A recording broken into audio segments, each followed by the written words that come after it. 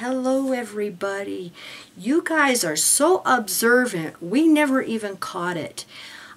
We took our video down this morning. We did about Watchtower busted for plagiarism because it appears it's the other way around. That Charles, whatever his name was on that book, actually plagiarized Watchtower.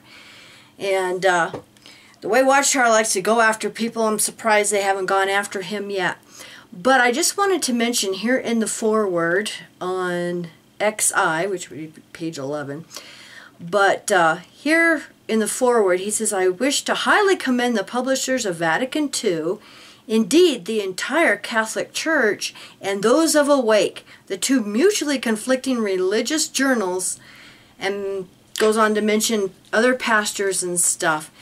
But it appears that he actually plagiarized from Watchtower. So we do not know where Watchtower got their original quotes.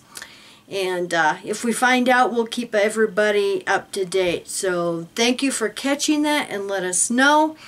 And we want to make sure that we're accurate as possible, you know, and wouldn't want to accuse Watchtower of something they really didn't do.